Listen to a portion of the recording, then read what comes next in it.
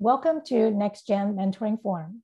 The Next Gen Mentoring Forum series is to empower, educate, and illuminate individuals who are already in or interested in the financial planning industry. At each forum, an expert will discuss a topic in the field of financial planning with the purpose of inspiring critical thoughts and discussions. In today's session, we have the top investment expert, Jeremy Witbeck, going to talk about the year-end investment planning. My name is Dr. Chia-Li Chien. I am the director of the financial planning at the California Lutheran University. I also maintain an active financial planning practice specializing in succession program management at Value Growth Institute. I've published 3 award-winning books, one more coming through hopefully spring in 2022. It's a great honor to have our top faculty, Jeremy Witbeck, today. Jeremy is a partner at Polaris Wealth and a member of the business development team. Jeremy meets directly with clients and prospective clients to communicate Polaris wealth investment strategies and preview all financial planning needs. Jeremy graduated from University of Arizona, where he earned his BS in accounting. Additionally, he is also a graduate from California Lutheran University, where he earned his MBA in financial planning. Jeremy has an extensive background in the financial service industry and holds the Chartered Financial Analyst, or CFA, and he is also a certified financial planner, CFP. In his free time, Jeremy enjoys playing basketball and softball in the local leagues and spending time with his wife and children. He also teaches our investment planning right here in the graduate level at the university. So welcome, Jeremy. I know that we have quite a bit of material to go through today. Yeah, Charlie, really looking forward to our conversation today and talking about some of the things that we can all be doing to better plan on taxes and take advantage of some of the opportunities that we have here in the U.S. tax code. And so with that, I want to start a discussion just by going over a high-level review of some of the things that changed. And a lot of these are things that change year over year. We'll talk a little bit about the 2021 tax brackets and how you want to think about aligning your strategies to use the tax brackets to your benefit. Talk about the savings that are available in retirement accounts. And this is an area that most people will be able to have the most impact on both trying to reduce your taxes as well as take advantage of some of the vehicles that we have to save for retirement. And then as a break off from that, although sometimes it gets lumped together, we'll look at health savings accounts and how we can use that as a savings tool. Talk about some of the end of the year planning. So tax loss harvesting being a big one, how we can optimize the location of some of our assets for greater tax efficiency. And then lastly, round out our conversation with talking about how we can utilize charitable deductions and the impact that that can have on our taxes and some tax savings there. So with that, let's go ahead and jump into some of the major changes for this year. Obviously, the one that changes year over year is always going to be the tax brackets. And so those are indexed with inflation.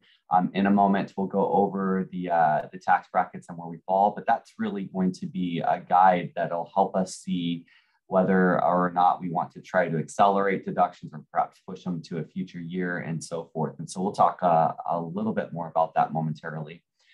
Also, it should be noted that the tax code changed pretty significantly under President Trump when he was in office, where now we have a much more lucrative standard deduction. And so those were updated for 2021, where right now, as a single tax filer, the standard deduction is $12,550, so doubling that amount. As a married couple, the standard deduction is now $25,100. And so what that means is that if you are thinking about itemizing, that your itemized deductions would need to be in excess of $25,100 for that to make sense. And so for many people, especially now that what's called SALT or state and local taxes are capped at $10,000, it is much more difficult to get above those itemized deductions amounts unless you, of course, have a business or unless you make a lot of charitable deductions. And then there were some revisions to the child tax credits and child care and dependent care tax credits that should be noted. And so if you're someone that has children or dependents that you're caring for, you'll want to make sure to have a conversation with your CPA or tax professional to make sure that you're taking full advantage of that. And if you're curious, that was those were changes that were enacted with the American Rescue Plan. And then lastly, there was a third stimulus check this year. So that was the amount of $1,400 plus $1,400 per each dependent. And so hopefully everyone that was eligible has received that check. If you didn't get a check, it may have been that you had phased out. And so in order to receive any of those funds, you had to make less than $80,000 per year as a single filer or $160,000 per year or less as a married filer. And so obviously in coastal states, that tends to be more problematic where cost of living is higher. But if you were less than that, make sure that you receive the funds that were distributed to you, and at the very least, make sure that if you did not correctly receive them, that you look into that as you do your taxes going into tax season next year. Now, as I alluded to earlier, the tax brackets are updated every year. And so here we can see our 2021 tax brackets. And so in the US, we follow a graduated scale with the premise being that the more money you make, the more you can afford to pay in taxes. And you'll notice that I put a nice little star next to 24%. And if you're curious why that's there, so as a planner, when we're looking at strategies, what we try to do is we try to keep people in that 24% or lower tax bracket. And so oftentimes the question comes up, should I contribute to a Roth or should I contribute to an IRA account? And so if you are in anything less than the 24% tax bracket, so 10 to 22%, then you are better off using a Roth and Roth type strategies because you're in a very low tax bracket. Historically, that is a very favorable tax bracket. And so you're better off locking in and securing that tax rate now and not worrying about any tax increases or tax changes that occur in the future. If you're in the 24% tax bracket, that's where other factors will come in as to what the best approach is. And certainly if you're higher than 24%, 32, 35, 37, it becomes a very simple answer in that you want to defer any taxes and try to recognize those taxes later, hopefully in retirement where you should be in a lower tax bracket. And so a lot of the planning, as you'll see, hinges around where you fall. And one of our jobs as financial planners is to try to either accelerate income to take advantage of those lower tax brackets, in other words, to fill up those buckets, or to accelerate expenses or defer income to drop us out of the 37, 35, and 32% tax bracket. So that is often the tool that you'll see used to see where you fall and to see what we can do to try to push us into one bucket versus another. And so one of the effective ways that we can do that is by taking advantage of retirement accounts. And so one of the first things that everyone should be trying to do early on in their career is try to get to where you are maxing out your 401k contributions. Now, whether or not that should be a traditional or a Roth contribution depends on where you fall in that tax bracket scale, as I was mentioning earlier. But every person should set their sights on maximizing that contribution and trying to get as close to or at the $19,500 level that they can. And just as a reminder, for those that are over the age of 50, you're allowed to do a catch-up provision, which means that you can put in a total of $26,000. This is one of the most effective means that we have to control our taxes. It's a pretty significant amount that can be deferred out to later years, if that makes sense for you. And then for certain people that are eligible, you also have the ability to do an IRA contribution. And so that level is still at $6,000 for 2021. And then once again, for those over the age of 50, there is a catch-up provision where you can do an additional $1,000, which means that you can do $7,000. And then one thing to note is that if you are working and you have what's called an employer-sponsored plan, so think of that being a 401k, 457, 403b, You may be ineligible to make a Roth or deductible IRA contribution. So once again, that's something to talk to your tax professional on, just to make sure that you're eligible to make that. But just know, if you're working for someone and you have an employer-sponsored plan, there are certain rules that apply that may or may not allow you to contribute to an IRA in addition to your employer-sponsored plan. So Jeremy, I wanted to just make a quick point here regarding about the 401k, 403b. Oftentimes that we also need to remind clients that as we move into 2022, the 401k goes up. That means that you do need to remember, if you wanted to maximize it, you do want to remember also change the percentage of contribution, even though it is not a huge dollar amount. So 2022, the maximum is $20,500. If you're 50 and above, then you get to have 27,000. So those are the things that oftentimes just tiny little tweak of the percentage contribution to your account. Make sure that you do that right at the beginning of the year, so then you can take advantage of that. The other thing that I would say is that for some people, you may have multiple type of plans you can contribute. For example, if you work for the state of California, you may potentially have a 401k or potentially 457 plan. And 457 plan, you could also contribute the maximum, but without the catch-up provision in there. So those are the things that I would definitely recommend people to look into for those changes in percentage of the contribution. Yeah, those are great reminders and things that are easy to forget about, and kind of set your contributions on autopilot. And come the end of the year, you realize that you did not maximize the contributions that you could have made. So every January, I'd make a mental note that you want to see what the new limit is, and then to make sure to adjust your contributions accordingly. Something else to that, let's say that we don't have the ability to maximize our employer-sponsored plan contributions for one reason or another.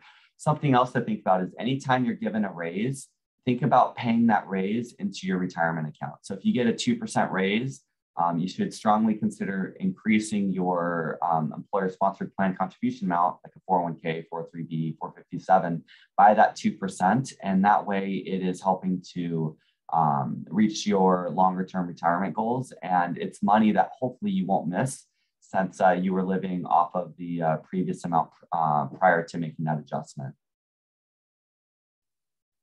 All right, so this is actually one of those retirement, or I should say, can be a retirement savings tool, although it's intended to be used for medical expenses that often gets overlooked. This is one of the most advantageous accounts that are out there, and that is the health savings account. And the reason why I say that will become more clear in just a moment. If you're unfamiliar with an HSA account or a health savings account, this is an account that you are able to use and contribute towards if you have a high deductible health insurance plan.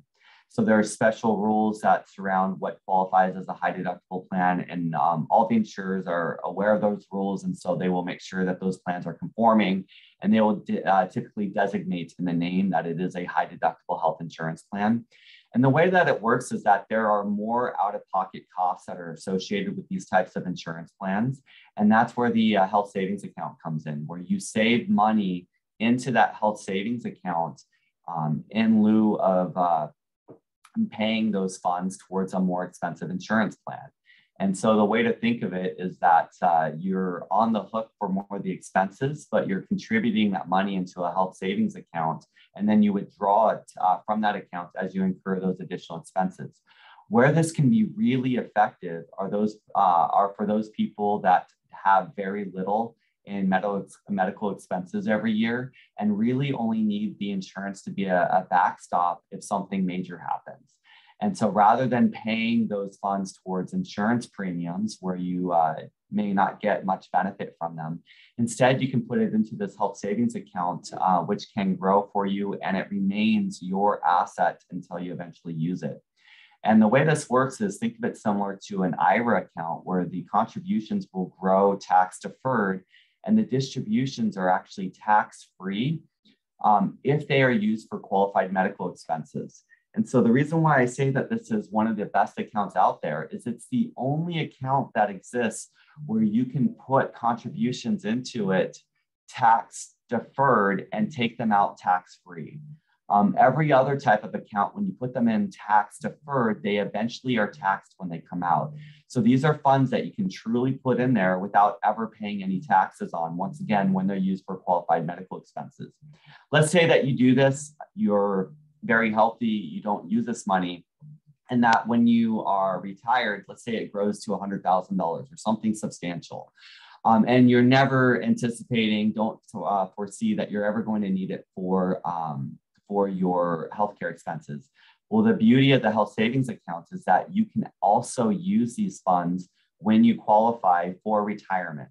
Now, it should be noted that if you use them for retirement, they will be taxed as ordinary income, just like any other IRA account. But it can also be an additional savings vehicle for retirement. And so this is one of the best accounts that are out there. If given the choice between contributing towards an IRA or an HSA, and this assumes that you have the high deductible health insurance plan, you always want to fund the health savings account because of that beneficial treatment when it's used for medical expenses. And so as of 2021, an individual can contribute $3,600 into an HSA plan, or an HSA account rather. If you are a family or have your family on the high deductible insurance policy, and you can contribute $7,200. And then there is a $1,000 catch up for those individuals that are over the age of 55. And so this is an often overlooked area that can be a very significant financial asset for people, especially if you allow it to grow and it compounds over the years, over the decades. So something that should not be overlooked, especially if you have a smaller amount of medical expenses that come up year to year. One of the things that I would also kind of remind everyone is that sometimes this type of an account, if the account has a cumulative enough amount in there, sometimes the bank has a investment services. If you don't need that money, you could actually invest it. So that's something that you might want to discuss with your advisors regarding about that. One of the other things that I think that we use a health savings account a lot, not necessarily for medical, for dental. Dental oftentimes has a huge deductible, or even if you have any kind of dental work done, it can be quite expensive. So this is a nice area to definitely take advantage of. For 2022, the single contribution is $3,650, and for family is $7,300. Just tiny little bit of index, but it does still help. Yeah, absolutely. And that's a great reminder. Just make sure to keep up to date with those changes, because come January 1st, they're all going to increase a little bit. All right, so let's talk about some of the strategies that we can do within our portfolio, and the big one being tax loss harvesting. And so if you're not familiar with tax loss harvesting, what tax loss harvesting is it's the concept of trying to lock in your losers while leaving your winners tax deferred. And so the reason why this is an effective strategy, the way that our US tax code works is that you only pay gains on securities once those gains are recognized, or you only get the benefit of losses once those gains are recognized. And so what that means is that if you have a security that you purchased, let's say you purchased it for $10,000 and it increases to $20,000, you do not owe any taxes on that $10,000 increase until you actually sell that security.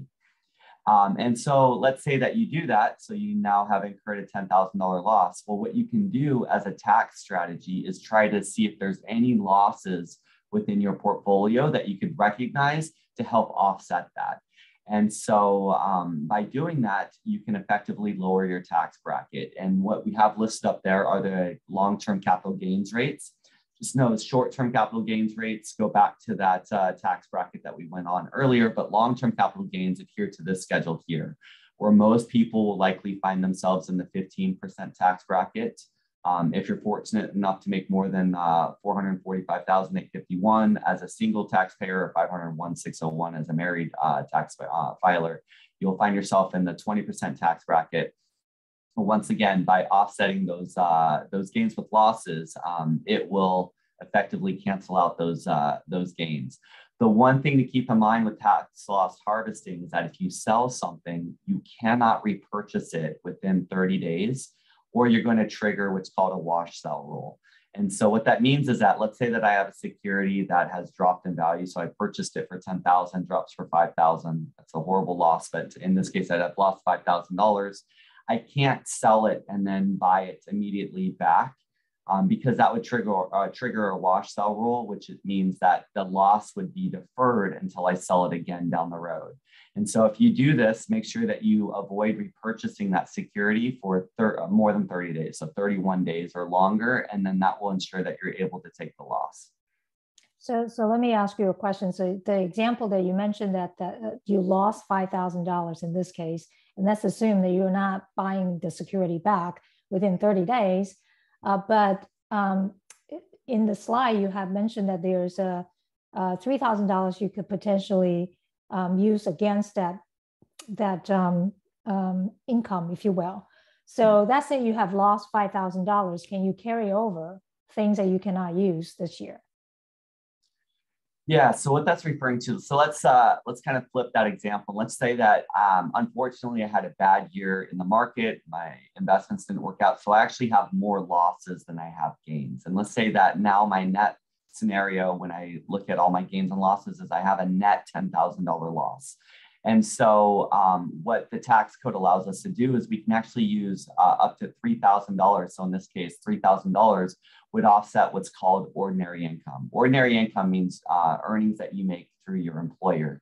So your W-2 earnings. So if I made, say, $50,000 at my employer, I have $10,000 in losses. Well, I would be able to take $3,000 of those losses and offset some of that ordinary income. So my W-2 income, so what I make from my employer, would then be reduced down to $47,000. $7,000 of my short-term losses would then be carried forward to next year and future years to be used. And I could use $3,000 per year until it's used up, or it would offset against any future gains that were recognized. Thank you. All right, so another thing that we can do that can be very effective is by being very purposeful about the location of assets that we hold within our portfolio. So there are certain types of securities that are very tax inefficient, some that are more tax efficient. And so the placement of those securities can have a pretty significant impact on the taxes that we pay year over year. And so within our taxable accounts, which once again will recognize either the gains, or also we have to pay taxes on any dividends and interest. And so in the taxable account, there is an incentive to hold things that don't pay a lot of income. So don't pay a lot of dividends, don't pay a lot of interest. Also don't get sold a lot. So have a lower amount of turnover. So your passive index fund strategies tend to be much more favorable within a taxable account, because index funds tend to be much longer held than, say, an individual stock. Because for there to be a motivation to sell an index fund, right, you would need the whole index to have a negative outlook, as opposed to a stock. Stocks go in and out of favor all the time. And so you'll notice a lot more turnover on a stock-based strategy or something that's more active versus your index. And so index fund strategies, once again, are ideally held in taxable accounts. Also, long-term capital gains have a preferential tax treatment in a taxable account. The tax brackets were the ones that we reviewed, with the highest being 20% versus the 37% that we saw on the ordinary income tax bracket slide. Also, your dividend payers, especially your qualified dividend payers, are attractive within a taxable account. And that may sound a little bit counterintuitive. I just mentioned that you don't want to have income-paying securities. The reason why dividend-paying stocks are attractive in a taxable account is because they have a preferential tax treatment where they're taxed at 15% when they're qualified. So that's very attractive within a taxable account. Also, direct real estate. When I say direct, I mean actually owning a building outright is very favorable in a taxable account. Why? Because you get to write off your expenses. So you get to write off your interest. You get to depreciate the property. You get to write off your taxes. And so that will all help to shelter the income that you generate from the real estate.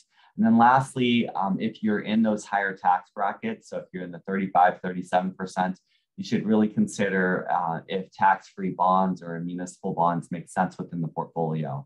So tax-free munis, tax-free, or I should say treasuries are priced at a level where they're intended, the way that the market prices them for those people that are in the 35-37% tax bracket. And so if you're fortunate enough to be in one of those tax brackets, that may be a more appropriate fixed income type holding. And once again, you should hold that within your taxable account, not within a tax deferred account. On the other end of the spectrum, so your tax deferred, like an IRA or a 401k, and your tax exempt, which would be a Roth account, are going to want to hold those that are not tax efficient securities. And so any active or high turnover fund or strategy is ideally suited within one of these types of accounts. Why? Because gains or losses that are recognized do not matter within these accounts. The only thing that matters is what you pull out of them. Once again, if you pull funds out of an IRA account, it's taxed as ordinary income. And then if you pull funds out of a Roth account, those are tax-free. So that's why Roths can be a very desirable type of account. Also, any short-term capital gains are ideally suited within these types of accounts because once again, gains and losses recognized don't matter. It's just the funds that pull out. REITs are also very favorable here. Why? Because they generate a lot of income, which unfortunately real estate income is taxed as ordinary income. Your taxable bonds, so interest income is also ordinary income. And then lastly, your precious metals are ideally suited within these tax deferred accounts. And so one of the things that you'll want to do, especially if you have the ability to really control the assets within these accounts, is to optimize the location by trying to hold the securities that I have suggested on the taxable accounts in that account, and then also holding your less tax efficient, your higher turnover securities in your tax deferred or tax exempt account. And what that will do is that will give you the ability to, what would have been paid as taxes, to then serve as a higher compound growth rate. So it will actually accelerate the growth of your assets and ultimately lead to a higher net worth once you need to use those funds for whatever their purposes are. So quick questions here regarding about the direct real estate. So several clients that have California real estate, right? They are preparing for retirement, sell some real estate, move to some other states, but they still have real estate in California. So for those people who don't necessarily, and let's just assume those are all direct real estate rental properties. For those people who don't necessarily need the money and don't want to pay for the current taxes, what would you recommend them to do in terms of the direct real estate ownership? Yeah, so I mean, there's one of the things that's very enticing and it's still available to this day. We'll see if that changes because there are some proposals to have this go away, but it's something that's referred to as a 1031 exchange. And you can, so what a 1031 exchange is it allows you to exchange the real estate that you hold for a different piece of real estate. And when you do it correctly, it qualifies for future tax deferral. And so one of the things that I will do with my clients is we will do a 1031 exchange on a piece of property that they hold, but they don't want to manage anymore. It's too much work, or it's just not getting the rate of return that they're looking for, or whatever the reason may be. And we'll 1031 exchange into something that's held in what's called a Delaware statutory trust. And what that is that the tax code allows for a portfolio of real estate to be housed in this Delaware statutory trust, and it fully qualifies for the 1031 exchange. And so that is a portfolio offering that my firm manages, and that we're not the only one. There's a lot of companies that do this, that gives the person the ability to generate the rental income that they're looking for, but it's very hands-off, where they are no longer responsible for doing the maintenance, the management, collecting the rents, and so forth. So that can be a very attractive way to do it. You can also 1031 exchange into certain REITs. Just know that's a one-time, and once you're in that REIT, you're locked in that one forever. So that's different than the Delaware statutory trust, where you can 1031 exchange that one again and again and again and indefinitely until eventually you decide you don't want real estate anymore, or until that person passes.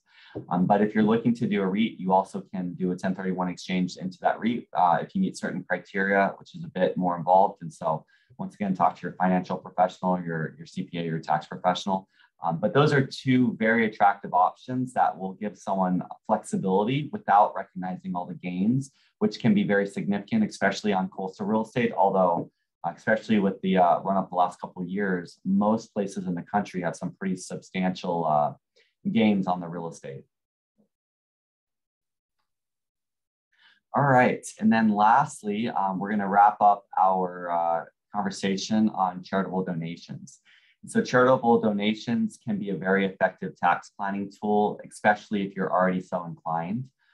It used to be that the only way that you would get the benefit of charitable donations from a tax planning perspective is if you itemized. And so this was one of those areas that was a bit of a bittersweet because by taking the standard deduction, obviously it made taxes a lot more simple, but then it took away some of the incentive for people to donate to charities since you could not deduct your charitable deductions since they're an itemized deduction. There is a new above the law, what's called an above the line deduction. In other words, it is on the first page of the tax return that allows you to deduct up to $300 of cash to a charity or $600 if you're a person that's married filing jointly. So even if you are not itemizing, so if you're taking the standard deduction, you will now benefit from making a donation up to those dollar amounts. Now, there are some other ways that you can contribute to a charity that can have some significant tax benefits. If you are someone that's taking RMDs out of an IRA account and you don't want, it's going to push you into a higher tax bracket. So don't want the money. What you should consider if you're so charitably inclined is to make that RMD payment directly to the charity. So the way that works is you do not take the receipt of the funds yourself, but you have your custodian cut a check or transfer the funds electronically directly to that charity. And what that does is that bypasses your tax return on the amount that goes to that charity. So if your RMD amount is required to be $5,000 and you donate that entire $5,000 to an amazing institution, say something like California Lutheran University, where they can put those funds to work with the students that we work with, right? That would then bypass your tax return to where you would not see that increase your income for the year. The other thing that you should consider. Could I stop you just one moment? Sure. Regarding other charities? What if someone who is not ready, doesn't necessarily know who they wanted to donate to? Are there other type of account that they could use, treat it as a charitable deduction? Yeah, thank you, Chia-Li. So there is. And so there's what's referred to as a donor advised fund. And so what a donor advised fund is it's a fund that is set up specifically for charitable purposes without the requirements of you specifically identifying who that charity is going to be. And so the beauty of a donor advised fund is that the funds go in there, you get the tax deduction in the year that you make that donation. However, you have future years to decide how and when you're going to distribute those funds. And so the advantage of using a donor advised fund is if you know that you're going to be making, say, charitable contributions over the next 10 years, but you're in a really high income tax year this year, consider making all 10 years worth of those donations this year, where you get the tax benefits on those higher tax brackets now, and then you can dole out the funds over the next 10 years or whatever your schedule is as you see fit. And so there's a lot that can be done there. In fact, a very underutilized tool, and thank you for bringing that up, Chia-Li, that people can take advantage of to where you're able to put the funds as your conscience dictates, but also take advantage of some of the tax benefits that exist there. So there's a questions in the chat box. Terry is asking that, can RMD go directly into donors advisor fund? Well, I thought you could. I don't know the answer to that question. My inclination would be to say yes, but I've never directly researched that. So I'm pretty certain that you can, but I would want to actually get a more definitive answer on that. But actually, I see Linda just answered the question. So, or actually she's asking the question. I don't know the answer to that one. That's something that I will have to research and see. So I don't know the answer, but I do know that donor advisor fund is treated as a public charity. So whatever the current limit would be, it will be still subject to that limit. But I think it was last year that we don't have any limit. Last year was 100%, right? So this year we're back to the public limits. So Linda is correct in terms of treated that as a 60%. So Terry is saying that it's supposed to go For RMD purposes, it's supposed to go directly to the charity itself. Okay, so it sounds like then that answers the question. It cannot go to a donor advised fund. So, but yeah, once again, an excellent question. I've never made a contribution from an IRA to, or attempted to a donor advised fund. So it's not something I've researched, but it's a great thought, especially if you don't know where to place it. But unfortunately, it sounds like then, at least based on the preliminary answers, that is not an option. So, but yes, that's a great item to dig into deeper. Something else that should be considered, and this is true if you have appreciated securities within your taxable accounts, is if you're charitably inclined, rather than making a cash contribution, which is what I find that a lot of people default to, consider making a stock or an appreciated security donation to that charity. And the reason why that is such a benefit to the person making that contribution is you get the full donation amount for whatever the market value is of that security. So for example, if I bought something for $5,000 and it appreciated to $10,000 and I donate that security to the charity, I will get a charitable donation amount of that full $10,000 without having had to recognize the gain.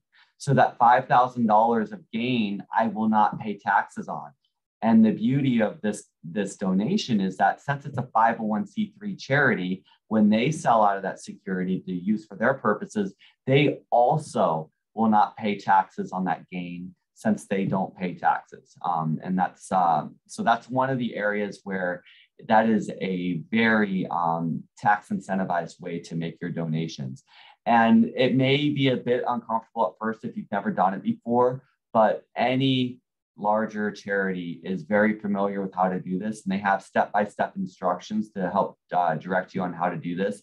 And that is something that I would highly encourage everyone to look at and consider doing because of the major benefits in doing it that way. So quick notes in here before you move on to the next bullet point. That was recently, just in the last 2 weeks or so, I was secretly hoping that Elon Musk selling his stocks was actually donating some into the charity, because I could only imagine how much of a capital gain that he had as a founder of the company. But in the news, there's nothing talked about that he was doing that to any charity. But I just thought, well, he's probably got a very large team of advisors advising him, but it would have been very, very nice for him to do that, because that will be tons and tons of capital gain don't have to be recognized. Yeah, so, and in fact, that would have been a great way. I think in Elon Musk's situation, I think he was trying to recognize the gain or the taxes because of the criticism that they don't pay their fair share of taxes. And so I think he went out of his way to pay taxes in this situation. But in a normal world, yes, that would have been a great way to do it, because the full amount of the donation would go to the charity as opposed to the net amount after taxes. And so it's a great tool that we can use to direct our dollars where we would like to see them go. The other thing to note, and this is especially relevant if you are in a high tax bracket, or if you're someone that takes a standard deduction, but perhaps you're close to getting to the point where itemized deductions make sense, and that is consider making multiple years donations in 1 year. And so there's this tendency to make the same donation every year, but perhaps what you do is you give them 2 or 3 years worth of donations in 1 year, where you push yourself into the itemized tax deduction levels, and you can get the benefit of making that charitable donation. Or you know that you're in a high income tax bracket this year and you're going to drop next year. And so you make it this year where you are sheltering higher income level earnings. And then the next 2 years, you don't make any donations since they got it earlier. And I have yet to find a charity that's going to complain about getting the funds sooner rather than having to wait the next year, the year thereafter to get those funds.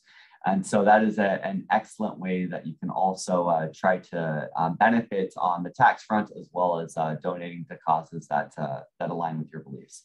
And the last bullet there we already talked about, which is the donor advised fund. So if you don't know where you want to go, but you know that you want to go to a qualified charity, the donor advised fund is a great tool, one that I think people should use more. It's kind of forgotten about, but an excellent vehicle that allows your funds to keep growing until you decide where you'd like them to go. So we have always nice to have tax attorney in this call today. So Haraj actually put it in the chat box saying that a QCD cannot go into donors advisor fund. So Haraj, would you mind to quickly tell us what QCD is? I know most of us do know, but would you mind to quickly tell us what QCD is? Qualified charitable deduction. Oh, yes. Can you repeat the question? Would you tell us what QCD is? TCB?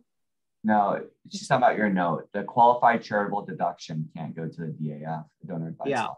So the QCD is the direct donation that goes from an IRA to a qualified charity.